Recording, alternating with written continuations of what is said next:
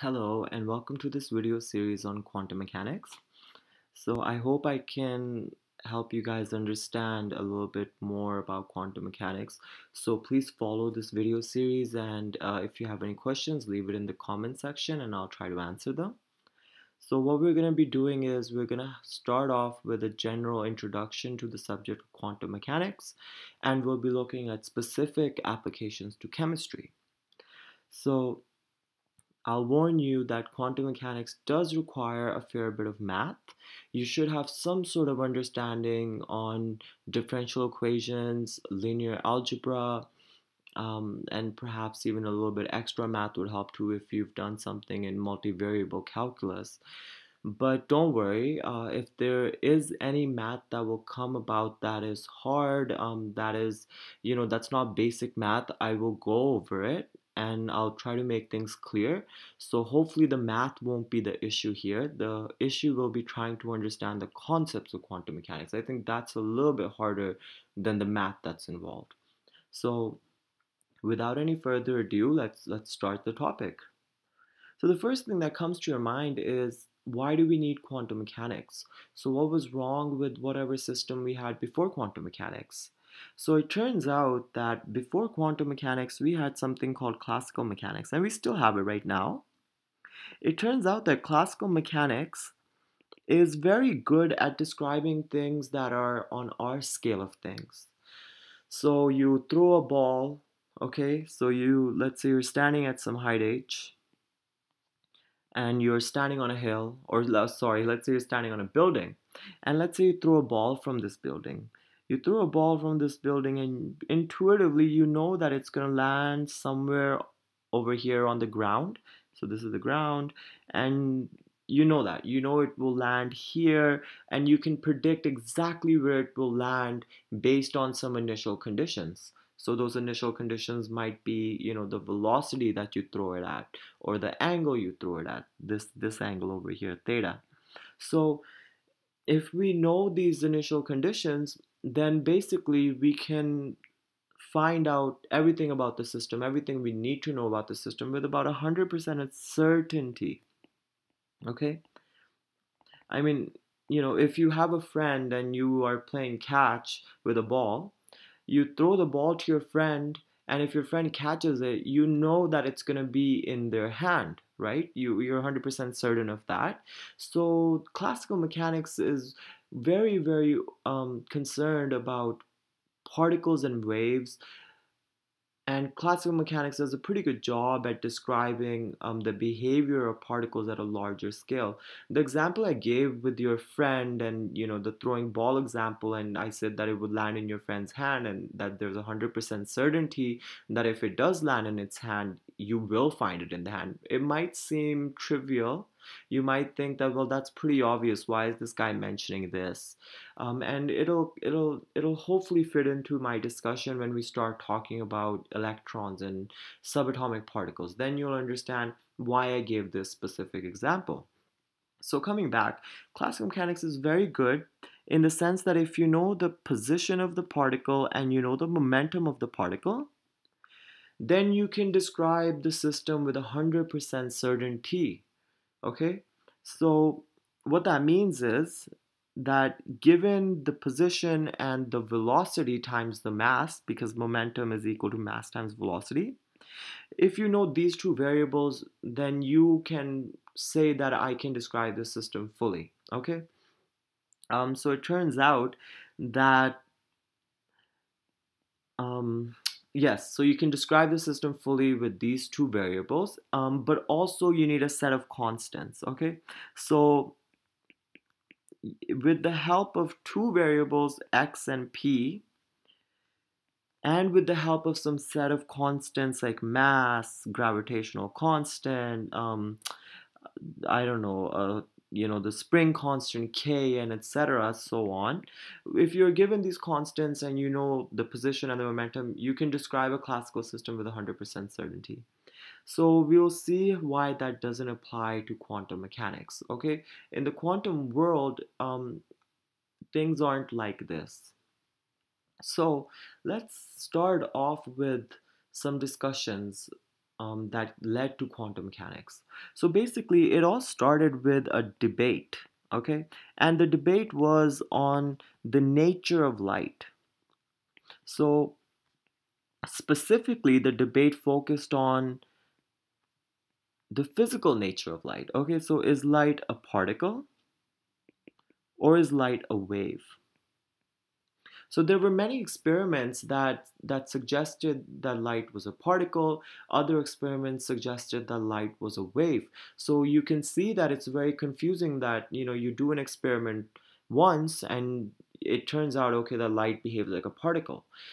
Then someone else does another experiment that's similar and it turns out light behaves like a wave. So it was very perplexing to scientists, very confusing to scientists that what is the true nature of light? Okay? So people like Newton thought that light was a particle, and Newton thought light was a particle because if you shine light on a prism, it turns out that light splits into its 7 colors that we described by Webb-Goyer: violet, indigo, blue, and so on.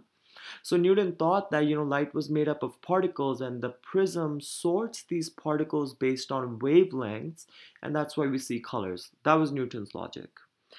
Other scientists thought that light was a wave because of certain experiments they did. And I would say that one of the most famous persons was Maxwell. He came up with his electromagnetic theory, and he came up with a set of equations that basically pointed towards the fact that light is a wave. Okay, so before Maxwell, people took Newton's word because he was a very smart guy. But when Maxwell came with his theory, then it casts doubt onto the nature of light. Then people were like, nope, light is a wave, it's not a particle. But lo and behold, the debate didn't settle over there. Okay, the debate still continued because of other experiments which gave rather confusing results. So we're going to start off with one of those experiments, and hopefully this experiment lays the foundation for our discussion of quantum mechanics. And the experiment I'm going to discuss is Young's double slit experiment. Okay,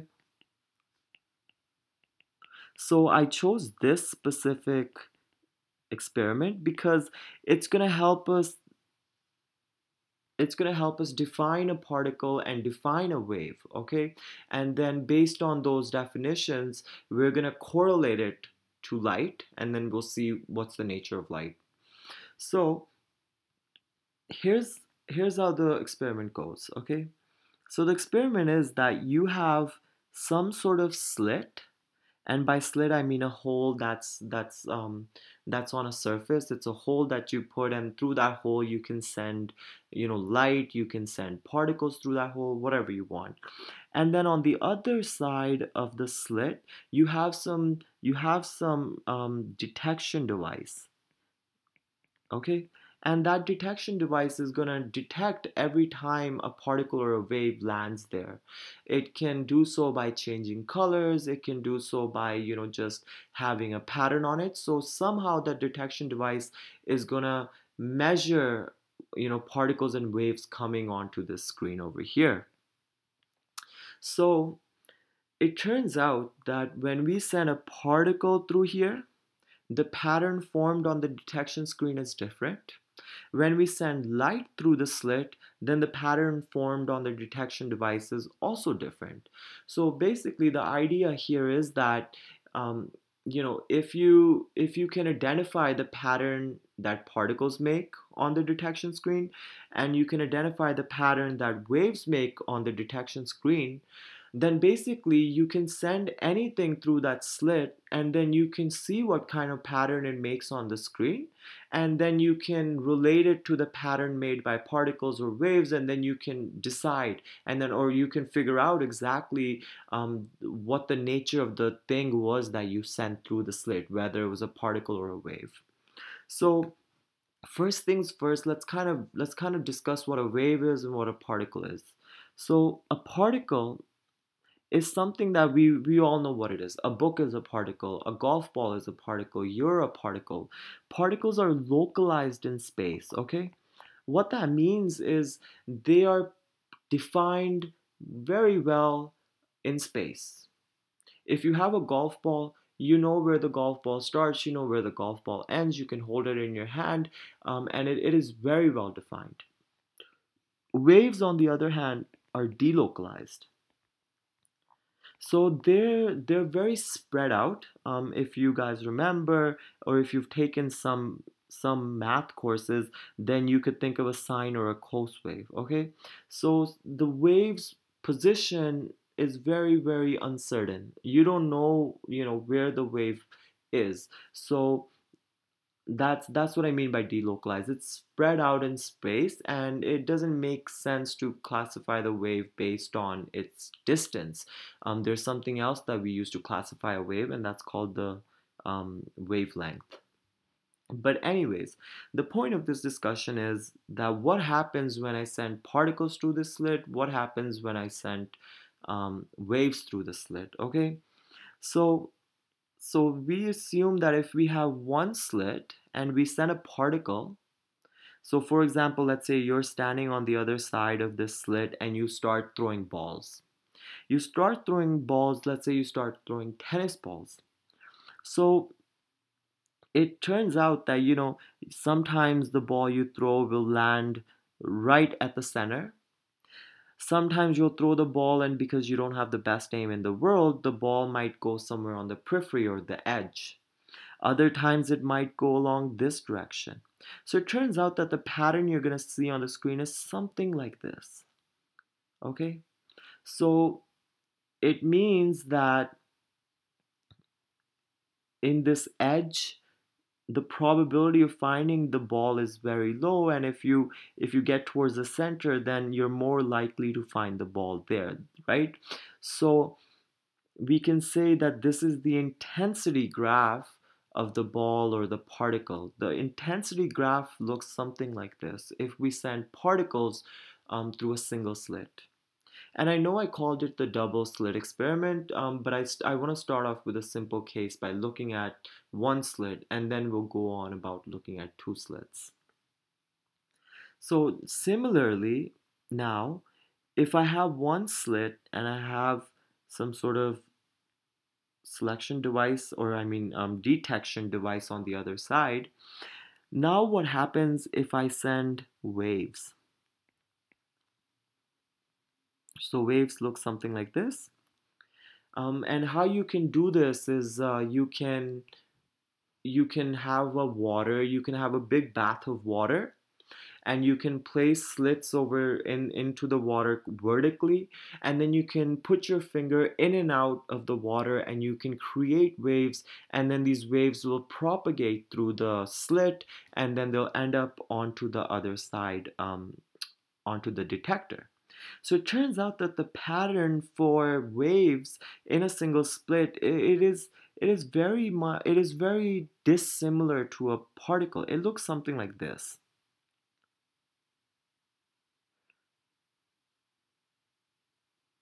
So instead of the previous case in a particle, we saw that there was one peak, and that was the place where you would find the most amount of particles. In waves, you get this squiggly kind of pattern, right? So there's some sort of maximum here, there's some sort of minimum over here, there's some maximum here, there's a very big maximum over here, and so on. So why do we see this pattern? Why isn't it like particles? Why do we have this kind of weird pattern being formed? And the reason for that is because waves interfere with each other, okay? So you should know that waves can interfere with each other constructively, which means that they add up. The net result is adding. For example, if the waves are in phase, that means their crests and their troughs align. So the crest and the trough are basically fancy ways of describing the maxima and the minima.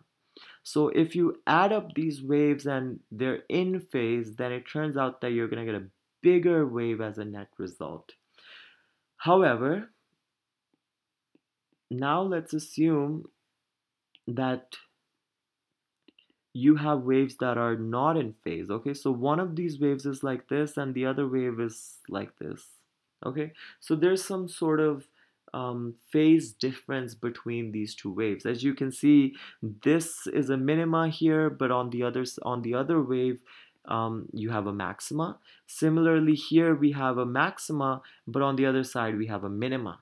So it turns out that this is called destructive interference, that the waves will cancel out, and you probably will get something like this, like the waves cancel out, their amplitudes cancel out. So you basically get a destructive effect. Okay, so basically when there's a destructive effect, we see minimas,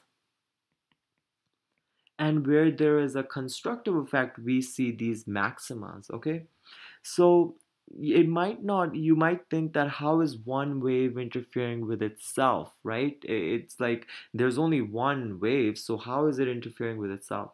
Well, you kind of think of it like this. So the scientist who explained this single slit pattern for waves was this very smart guy named Huygens, and he said that think of the fact that every part on the wave is capable of forming more waves. Okay, so when this wave propagates through this slit, then you say that there are many waves that are coming out because of the different points on that wave. Each point on the wave is capable of generating different more waves. Okay, so then you would get some sort of pattern like this. So then you would see that points like this, there's destruction, there's a destructive effect, and in other points like this, there's a constructive effect. So basically, when there's a constructive effect, you see a maxima. Where there's a destructive effect, you see a minima. So this is not to scale, but hopefully you get the idea. All right. So with this, I'm gonna leave this video for you guys to kind of start thinking about the different patterns that waves form and the different patterns that particles form. And in the next video, we'll start discussing the double slit experiment.